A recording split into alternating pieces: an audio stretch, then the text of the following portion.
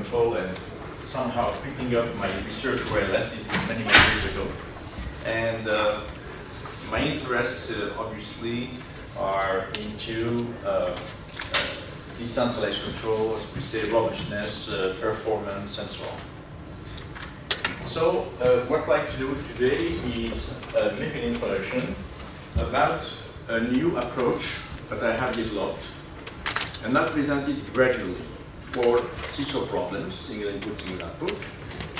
Very simple case, and we build up on stable and invertible, then unstable, and from there we show an example of application, and then we go to multivariable expansion, multi-input input, and we'll show that this method applies very well and allows you to have decentralized control. What do I mean by decentralized control? Imagine you have this building, you have 50 rooms and 50 thermostats. Each one sets the thermostat at a given temperature, but obviously there is a leak between the rooms. Some are 20, some are 60. Obviously 16 can get hotter, 20 can get cooler because of the interaction. What you would like to get is a situation in which someone gets 16, you feel 16, and vice versa for the other one, in spite of the interaction. But simply said, what's decentralized control? So it so happened that this stabilization method gives you, as a bonus, decentralized control. And here again, we just finished an experiment on a drone, a cheap drone, but it was done. You'll see simply how our method works or not. And with that, I'll conclude and I'll speak about some possible direction of research, some of which maybe we can have, but see. Okay, what do we want in control? We would like eventually to have a system to stabilize, but stability is not enough. Stability enough, we want also fast, robust tracking. If we want to, let's say to a radar, go to 30 degrees, we're likely to go from 0 to 30 degrees and stop there the fastest possible. But if I want to go too fast, you might simply start to oscillate and maybe get unstable. So you want stability. But you want stability, the problem with stability is not enough. A plane is stable, but a plane burns gas. Therefore its mass decreases. Therefore the dynamics, all the interaction. If the system changes, the model is changing. So if the model is changing, you don't want the system simply to kaput. You want it to keep being stable and performing. So you'd like eventually to have some way of ensuring adaptation stability. The word adaptive here might have a different meaning than the adaptive control. With large stability margin, I would like eventually to feel safe enough so that if I have changes in gains and changes in phase, then I still will be performing. Robustness can be seen in two ways. Robustness, if I have external disturbances, let's say you have a plane, you have a wind, so the wind is going to deflect the direction, so you would like simply to resist that deflection. And also parametric uncertainties, because the model is changing. The model, is a fiction. We linearize the world because it makes it easier for us. We would like a method which is easy to design and implement, and if possible, to apply it to a family of nonlinear systems. And as I said before, decentralized control can be a plus. The context. Many years ago, I did some work on optimal sensitivity where H infinity started at the time. H infinity basically is an optimal method of control trying to minimize the gains of the operators that are involved. Much later, I met a postdoc element who showed me that he had a second order system. He had a method in order to make sure that it's both robust and good time performance. And he told me, you did something, I get something parallel on second order. So we work together on making it on any order. And we find the magic solution. There's a paper, 40 pages in International Journal of Control, where basically we show that not only we get stability, but we get time domain convergence in no time. like 0 rise time and 0 settling time. We thought we found, you know, the Alibaba cave. We said it's fantastic. We almost patented it, and then we realized that in fact the theorem that we worked only when the game goes to infinity. Like some kind of asymptotical value, which means a beautiful result, theoretical, but not practical. It doesn't translate into practice. So I had to think back again of different ways. Unfortunately, Dr. Kahneman died, and I decided to start completely different approach, trying to get some of these concepts of what we call quasi-diagonal control, and maybe make it with practical games. And that's what I'm going to try to show. I'll consider a very simple system. You have a plant, and you have the output. You have the compensator and unity feedback. I use unity feedback, it's simple, okay? So this is the input, this is the error system. Obviously, what I would like to do to tracking to have y equal r, that means the output for exactly the input, which means I want a 0 error. This one should be 0.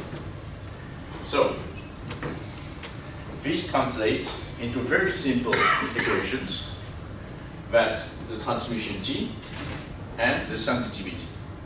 E was the error signal, r is the input, this is the output, this is the input, and you have t. And as you can see from this definition here, you can very well check that S plus T is equal to 1, which means that the sensitivity operator and the closed loop operator, when you add them, give you unity. And what do we want to achieve? We want to achieve T equals 1. That means output follows the input. Okay? I'm trying that with my wife, it doesn't work. But it's impossible, because we know that practical systems, causal systems, have more poles than zeros. Otherwise, it wouldn't be realizable. So those systems, T of S, when S goes to infinity, goes to 0. So if it goes to 0, it contradicts the first one. I want S equals 0, but obviously when T is equal to 0, S becomes 1. So there is some kind of contradiction. How do we solve it? We go that way. This is the sensitivity curve here. And remember, S was equal to 1 plus Bc. If I'm using high gain, C, S becomes small. So I'm going to use sensitivity and using high gain, lower sensitivity, but at least in the bandwidth of interest. There is a danger, and the danger is that when you decrease sensitivity here, it increases, this way increases.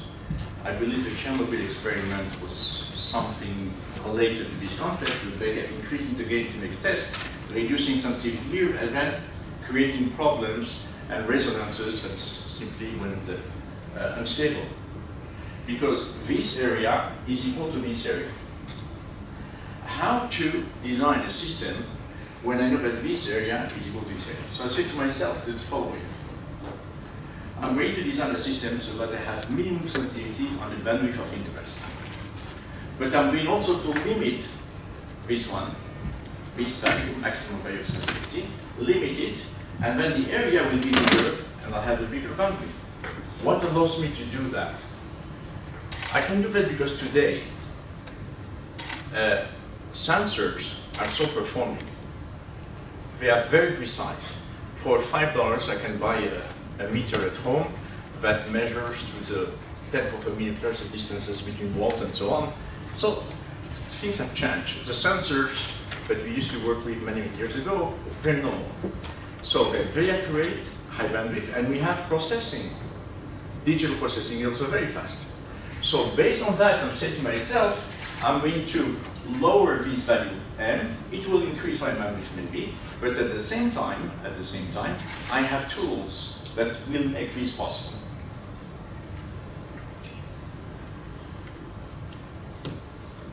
So this is the ideal sensitivity, 0 and 1. Practical, I'm going to limit to epsilon and to m.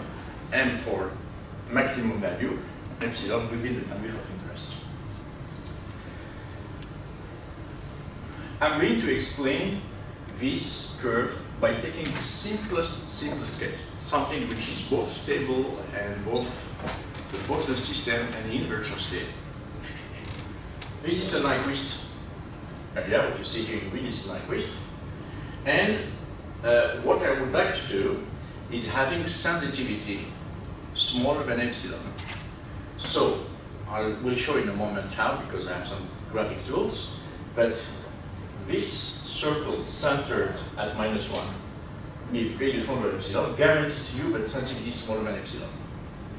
And the total Nyquist, if it's outside this circle of m, of radius over m, guarantees to you that it won't go beyond value m in sensitivity. So the design of stability is based on sensitivity design. So this is my aim. Low frequency outside the circle, and an all frequency outside of the circle.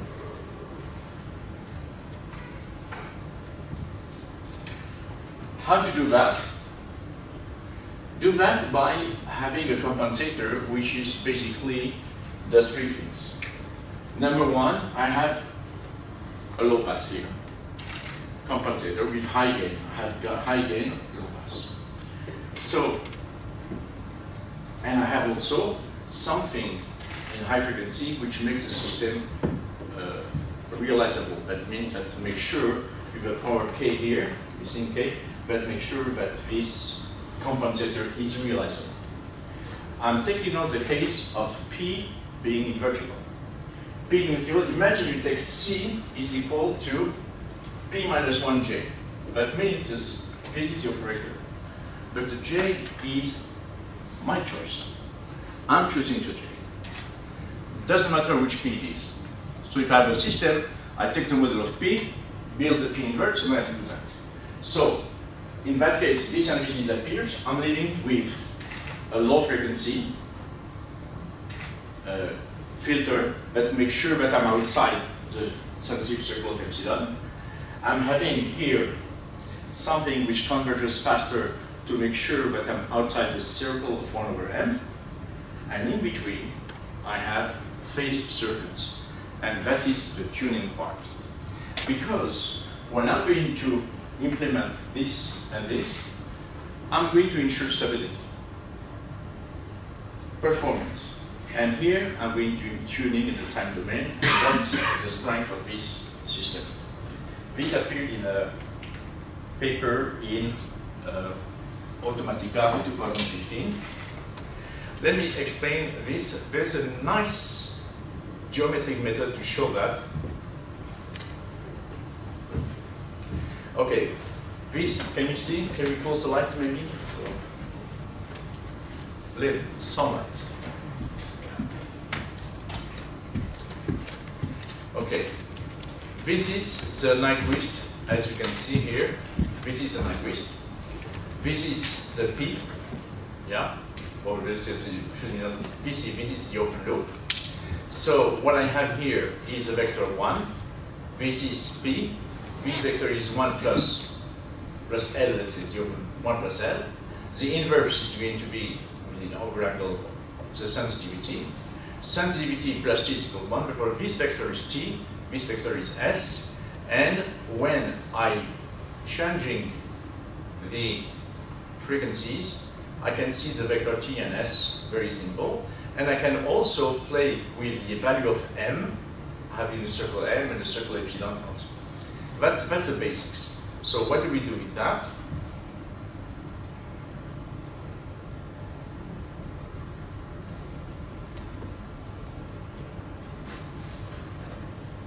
This is my Nyquist system, and I'm going to tune my filter so that, what is the idea that I want to achieve? If this is a Nyquist plane, I'm going to take -1/2. You see, -1/2 would be a vertical line, because the M circles tells you that if your Nyquist is on this line, you make sure that T, the transmission, is equal to 1, the closed loop is equal to 1. So we would like to have this curve. And we're going to play with all the parameters of filters to get as close as possible to this curve. At the same time, we can see the transmittance, we can see the sensitivity, and also we can see U, which is the input of the process.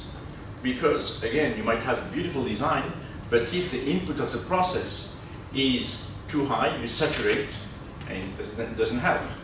Therefore, what you like to do is play on those to make sure, you see here, this is the value of M, the sensitivity of M, and this is U. So you establish a value of U, and you play with the compensator so that you get to the -1.5 possible, and you play. And you don't want at the same time to go beyond a maximum value of U so that you do not saturate. So this can be done by playing, by tuning the filters. It's done very easily, and it doesn't matter which model it is, it works beautifully. So what I have here, as you can see, is an Nyquist, closest later on. But the G2, remember this filter G2, which is the intermediate frequencies? G2 allows me to act in this region to make phase circuits so that even here I'll get something more vertical as much as possible. Which means G2 is a tuning which means to make sure that all frequencies give you T equals 1. That means you have an orchestra, you would like to have the bass and the flute and the violin and everybody arriving at the same time here. So that's what I would do. So but I would like to have this as vertical as possible. And this can be done with G2. G2 allows you to focus on this. Maybe I'll come back on this later. So, we continue. So that's the design, as I say. I count on two things. Having, again, high precision sensors, fast signal processing, G1, G2, G3. This one, a low pass filter will do, and K1 is a high gain. This one is also low pass filter with a given power, and again to make sure that C is realizable. And here, this is a tuning circuit. And it so happens that when you maintain this epsilon value at low frequency and M value at high frequencies, it so happens that this curve, remember the curve that we had on the sensitivity curve, we said we would like to have something smaller than M everywhere and epsilon in small frequencies. But there's many ways to go there. I can go like that, I can go like that, and here, that's where G2. So G2, tuning G2 allows you to change this profile, but without touching the epsilon and the M. And G2, usually, when you do it, when you tune it, it basically allows you to tune the time response.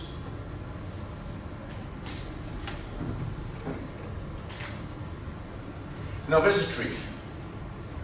The trick here is that I can use high gain, and I'm not afraid. Usually, when you have high gain, too much gain, then you get unstable. You oscillate, and maybe you get unstable. If I'm asking you to take your hand like that, and go 30 degrees, you're going to do it. Do it fast, you're going to swing. Faster, you're going to swing more. And eventually, you're going to fly. Okay? So, when you increase the gain, you oscillate and destabilize. Now I'm going to show that we get exactly the opposite effect. When you have, let's say, on a Nichols curve, when you increase the gain, you oscillate because you're getting closer to the critical point, minus 1, 0, if you want 0 dB, 180 degrees. Here. But this design has a given secret, which is that the gain is related to the frequencies, which means that the poles and the gains are related, so that when I'm increasing the gain, my poles are changing at the same time. Which means instead of getting closer and closer to 0, I always keep avoiding the zero because the pole is changing. And what happens when I'm increasing the gain? You see, I'm getting closer and closer. So it's counterintuitive in engineering because usually you want to go fast, you oscillate. Here, no. The faster you go, the stronger your compensator, and the more ideal value you have. And this is what I call, what I said at the beginning, some different meaning of adaptation. Okay. How to do it now for unstable systems? This stage we consider unstable but invertible systems, but have some slope bound at the end. So the compensator might look complicated, but in fact, it goes that way. I'm going to consider my plant P decomposed in two parts. One part which is minimum phase, that means stable invertible, and the second one is unstable. So the first one I can invert, no problem. I cannot invert the second one. You know, when you have a right half-length pole, okay, if you want to invert it to zero, it doesn't work. If it's a root locus, you know, but you're going to have a branch going from, if you don't have perfect constellation, you never have, you're going to have a branch of the locus in the right plane, that means going to go zero. Unstable. We cannot cancel the right pole. So here I invert what's invertible. And I replace the non-invertible by something equivalent to its behavior at infinity only. That means I'm building this function h so that it behaves like p at infinity. High frequencies, p becomes like h. That's all I need. When I do that, then I have my new compensator, p h minus 1 j, and this will still solve the problem. When we do it,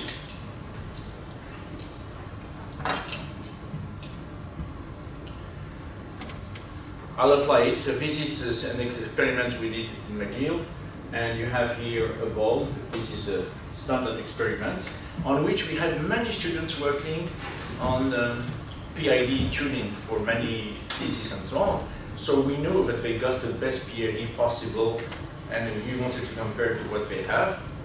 So we have a PC for a supply.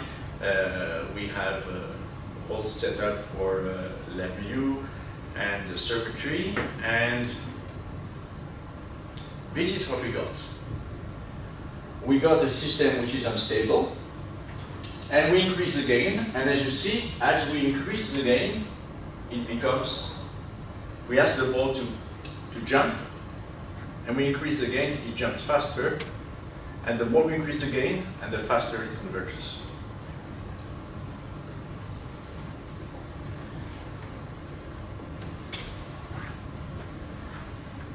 I'll show you a very short video on that, but before, let's just go on this. What you see here is the S curve, for different gains, you know, the sensitivity curve. This is Nichols plan, Nichols plane. And in this one, those are the M circles. That means you would like to have closed loop. That means if this is 0 dB, you would like to place the gain so that you get simply tangent to 0 dB curve most of the time. That's what you do on a Nichols chart in order to make sure that you have t equals 1 all the time. But if we pay attention, Nichols chart is PC over 1 plus PC is equal to MT, the transmission. Or if you want L over 1 plus L is equal to MT. If I replace L by 1 over L, what I'm getting is simply 1 over 1 plus L, which become what? Sensitivity. That means if instead of showing the gain, I'm showing the inverse of the gain, so those curves that you have here do not become t equal 1 curve, but s equal 1 curve, or 0 dB curve. So you can play on those planes. You can play with Nyquist too. And with Nyquist, you get the encirclement, so you have different gains. Like for instance, you have here a possible region where you have stability. We're going to work within that region and apply a compensator to this region. And the theorem always works, but with Nyquist, we can always add, if we want, 2 more encirclements, so in different directions, but as long as the number of encirclements is fine, I don't mind doing it. But there's no point adding encirclements. This is what we got.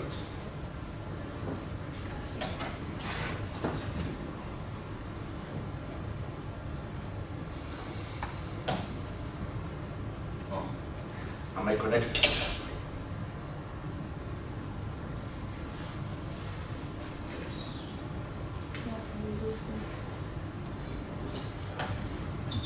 It's a new computer, the control button has moved. Okay.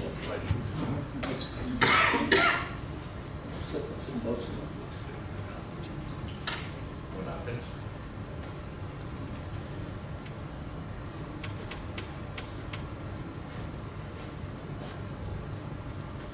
Contacting the server. I got it. Server is here. This is on the net. You can see it. What I just said. And let's look at this. It's a 3-minute video, so.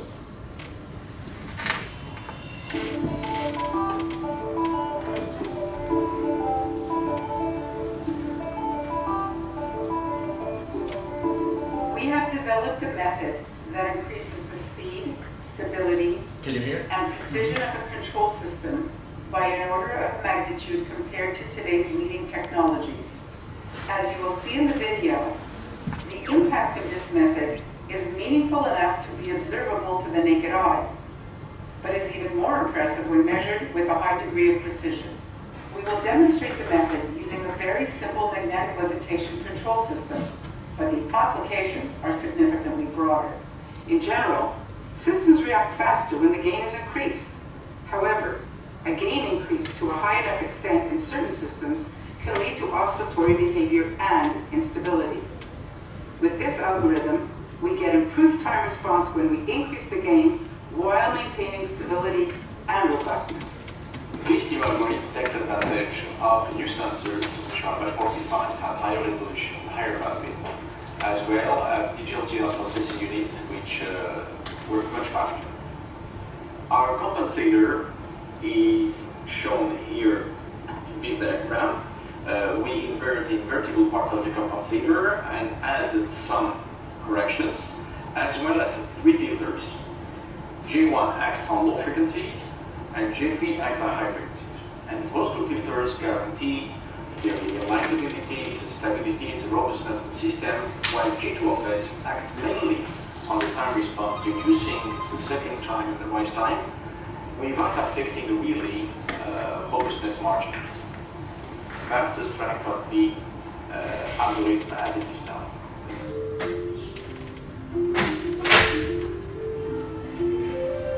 So to test our magnetic levitation device, we have a diagram here that describes the components of the system.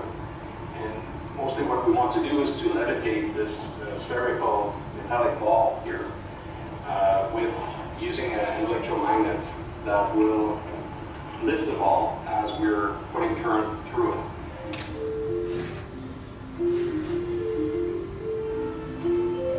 So what we have here is the magnetic levitation device, and the ball is magnetically levitated right now, and it's under the control of a PID controller, which is proportional integral derivative. What we see is that the ball is steady at a position, and then we change the set point so that the ball can move up a notch by about 1 millimeter, as we see here. The response time is not great, and there is a little bit of overshoot, which is something that we will correct with the new control. We apply now a new control algorithm on the levitation system, and we're going to give some step inputs and check how the ball is reacting on the vertical plane. And as you can see, there's almost no oscillation when we go from one step to the other. If we look at the time response and zoom on it, we can see that there's almost no overshoot, no static error, and in less than 60 milliseconds, we get a nice response. Note also that the rise time and the setting time are equal. If we do compare our compensator to a PID compensator, which has been optimized after many trials, we observe the following. Number one, the truth is quite important. Static error is small, but the setting time is quite big, 650 milliseconds. Therefore, our compensator performs much better. To validate qualitatively the robustness of the system, we're going to hang different objects, different shapes, different weights, and check the results without modifying the compensator. This is the result.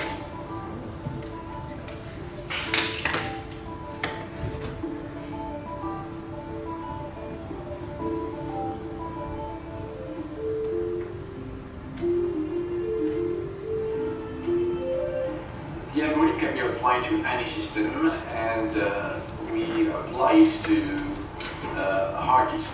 What we would like to do is control the arm of the hard disk and make it vary from one position to another the faster possible.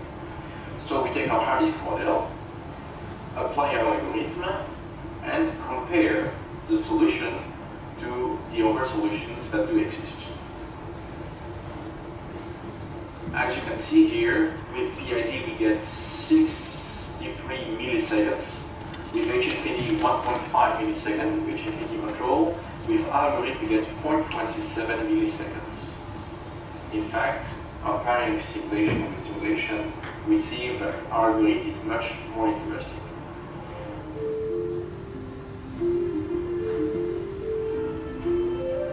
For more information,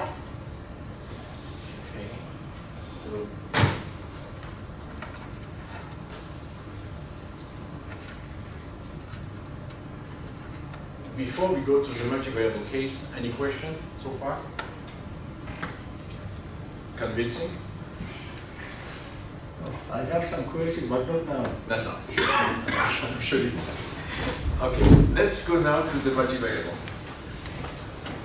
We have here a system which is unstable, multivariable unstable, and but so far I'm using the property that it inversely stable. Okay?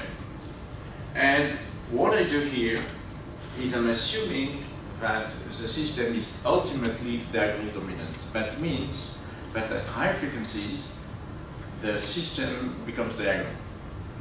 If you remember when we started, we spoke about a room and heat exchangers and so on. So obviously when you have slow variations, they will affect the second room. When you have swings, very fast swings, because of the calorific mass of the walls and so on, it won't pass as fast as a low one. So therefore, this assumption of diagonal dominance at high frequencies makes sense many times. And again, that I have some slope conditions at infinity with singular value condition.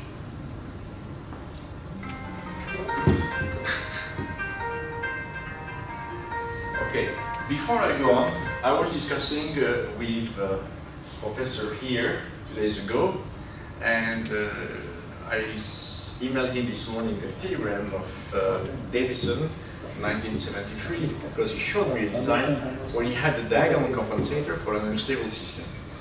And I said that you can't do that in theory because there's a theorem which I sent him this morning, on which we're going to spend some time maybe later. And here I said to myself, we would like to use a diagonal compensator. It solves many problems. People trying to build C, a matrix of C, get very complicated because one affects the other. But when you have n compensator and not n square compensator, it's fine. So Davidson said that it's impossible to stabilize an unstable multivariable plant with diagonal compensation. And here we say, okay, but we're going to use diagonal compensation at infinity only, and then we can use the compensator. So this is the system, multivariable, and I want to use this one. So as you can see, the compensator is relatively simple to build and to use. And I'm taking into account the interaction P, and obviously I have Y equal R, but in fact, the transmission T this time is not 1, but is I, its identity. Which means input 1 affects output 1 only, input 2 affects output 2 only, and so on. So I have this condition at infinity of diagonal dominance, but it is infinity.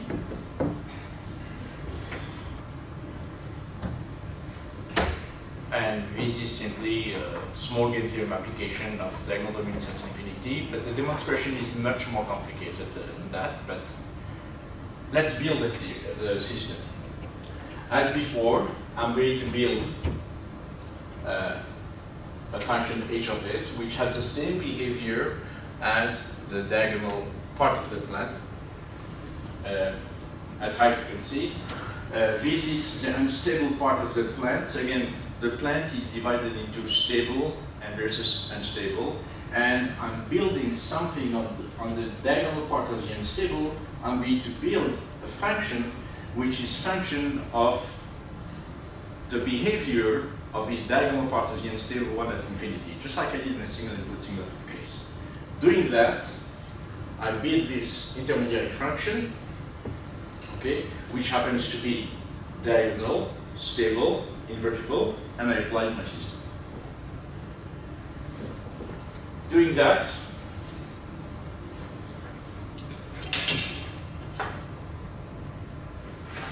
I'm getting stability, and moreover, now we're in a multivariable case, which means now instead of talking about magnitude, absolute values, and so on, we're talking about singular value, which is the infinity norm, let's say, of the system.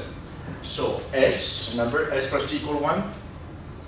So the norm of S is equal to the norm of T minus 1. If I minimize the sensitivity below epsilon, epsilon being a number as small as possible, so T gets closer to identity.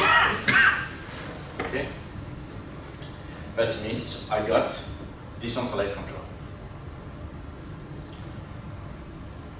And local controllers. This is a 2x2 simulation example. I have interaction, and I have diagonal compensators, and I would like simply that R1 controls Y1, R2 controls Y2, and it doesn't matter what the interaction. I'm using a system here. Sorry, that's the solution already. This is a system which is unstable, but the inverse is stable. I'm building those intermediary function, and again the condition at infinity. I can check whether the system becomes diagonal dominant when S goes to infinity, and therefore I can apply the compensator. I apply it using all those methods, separating, taking into consideration the diagonal part and stable part, building this function which depends on it, and then use it to build H, and using H to build C directly.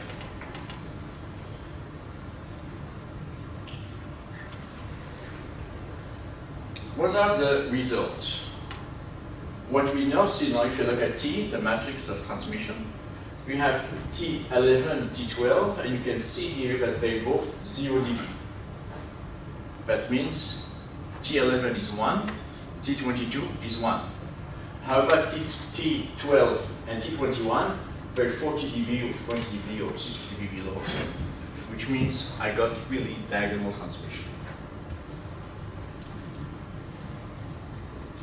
What's interesting is that when I look at the time domain, okay, here I tuned only for the first element, C1. I tuned C1, and this is what I'm getting. An excellent time response. And this is the interaction. The interaction is basically dead, even in the time domain. I did not optimize the time response for T2. I kept the same T1 just to show you, even like that, if I'm having some uniform thing, I get something pretty convincing. But I can also optimize and adjust the J2 of the second compensator and get something better. So it's kind of interesting. I'm new to the drones because I never worked with that, so we decided to go to multivariable example.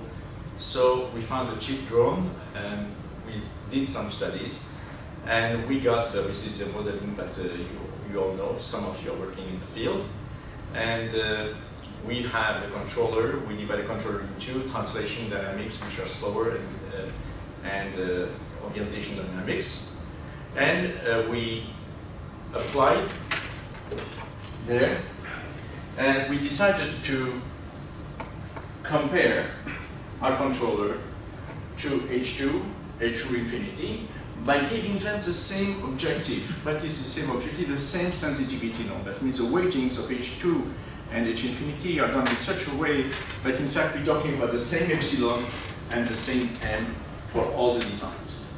And the question now is, what do we get? And let me, okay, this is, no, that's me using this. Okay, this is what we get. I'll go back to the mu synthesis. This is what you get with H2 when you want stationary. Okay?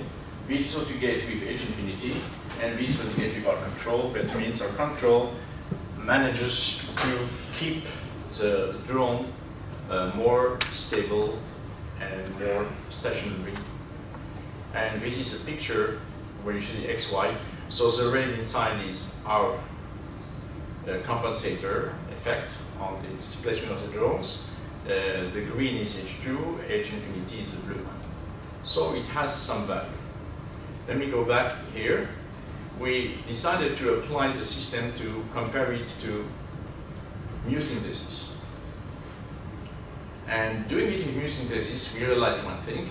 That number one, a compensator, the B compensator reacts much faster.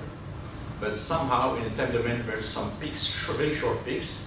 And this, we didn't have the time to adjust it yet, the best way to program it.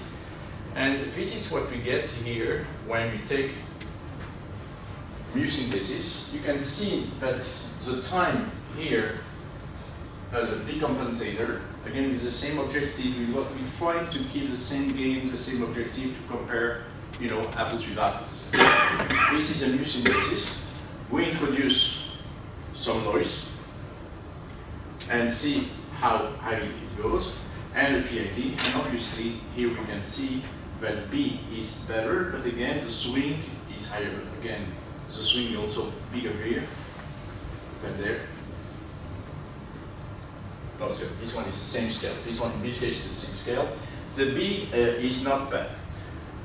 But if I go to the next one, on the angle, this is the response that I have when I'm doing a change in X and Y. This is the effect it's going to have on mu, on PID and mu delta, but here the scale has changed a little bit.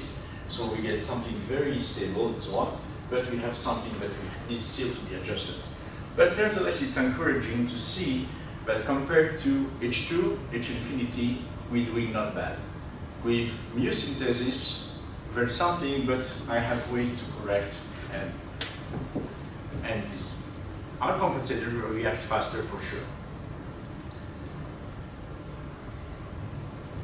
Now, let's look now at the variations of the angles. You have H2, H infinity, and B. And here I have to pay attention when it's the same scale and when it's not, because sometimes I have to change. Here's the same scale all over, so that's fine. So you can see here the variations with our B controller are much smaller. Actually, here we get the lift what you get in H2, H infinity, and B. And again, it's it reacts relatively okay compared to the others. And in terms of RPM, in B control, RPMs are much smaller than what's needed elsewhere. That's it. If I go now to this part,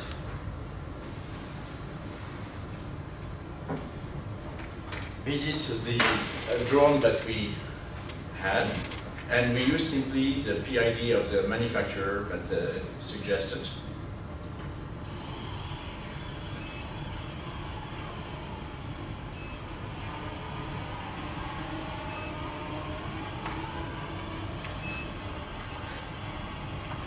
Look at the swings.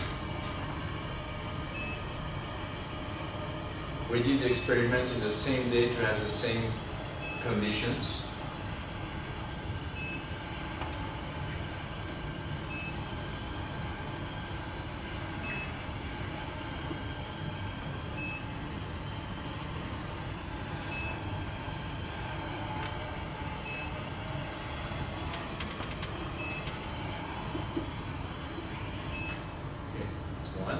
Let's do now our same one, which is the B controller applied to this system.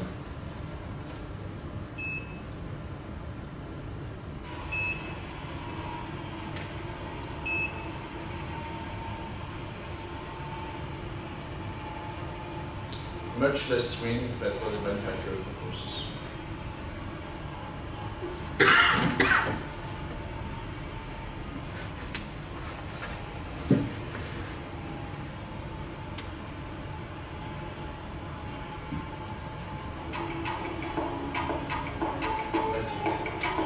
So this is preliminary work on drones. It's new, but we believe we have something there. So the conclusion, these methods have shown to be stable and robust, and we get a time response with two important properties. We have no overshoot, that's important, and rise time is equal to setting time, which is an important feature also. Okay. Most of the time in literature they compare rise times, but in fact to me the setting time is more important because setting time is where you're really going to have performance. We can apply to multivariable, we achieve decentralized control, and we can tune independently the time responses. Where do we go from there? There's many ways to extend it. Number one, I'm going to try to do it if I have the time. I'm on sabbatical, but I'm really committed to write 2 books, but I would like eventually to teach this geometric method in first grade, undergraduate, where this is the Nyquist, this is the infinity circle, doesn't matter. That's a Nyquist. I would like to have the Nyquist like that, and tuning the Nyquist can be done directly here. I think I went too far up the scale. I'll start again.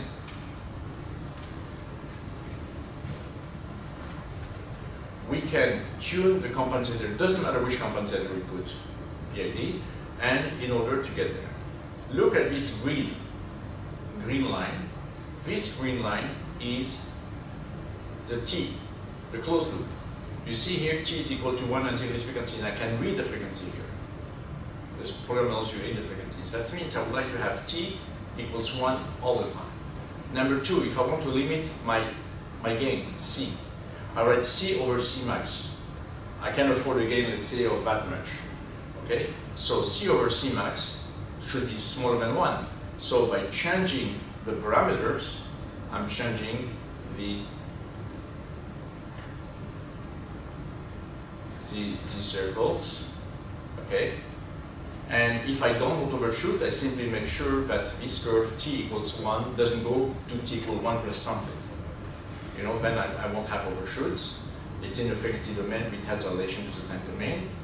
And I can introduce unstable poles and do the encirclements and then play with the games and make sure that I'm getting a good performance by having the encirclements.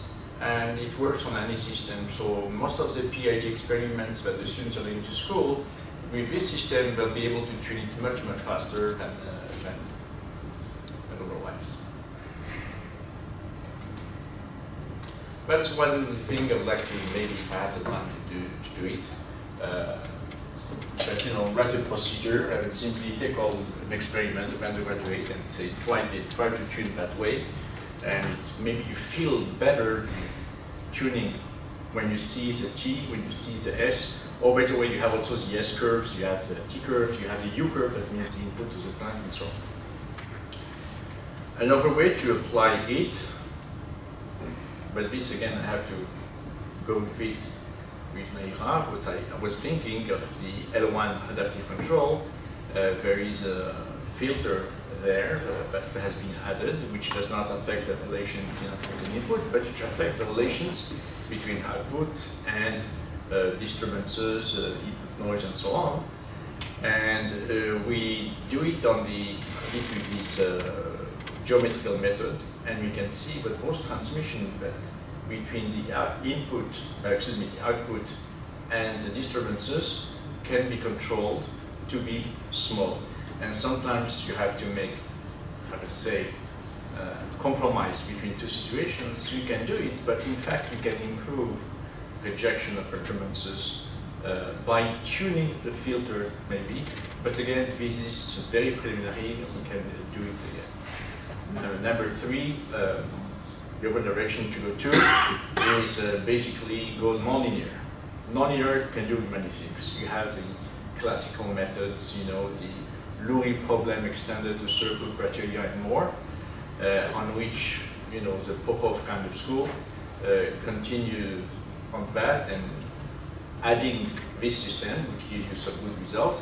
But obviously, those systems are limited in the sense that you need finite slope, that you need simply to go by the origin.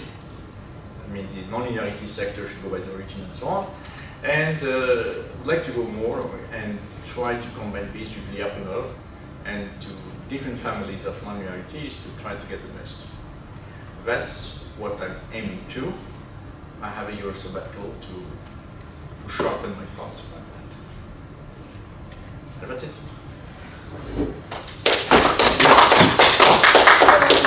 Any questions for David? So good questions. I have very many questions, but not now, not today. We meet. With pleasure, we meet.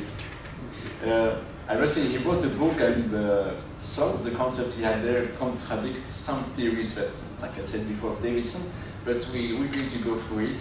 And I was very, very interested because his work, his interests are more or less the same in many respects. Yeah. Okay. More questions? No, I don't think. You just want to separate, okay? So if no more questions, let's then kind of think maybe, and we'll be on the workshop and discussions now. Okay. All like that.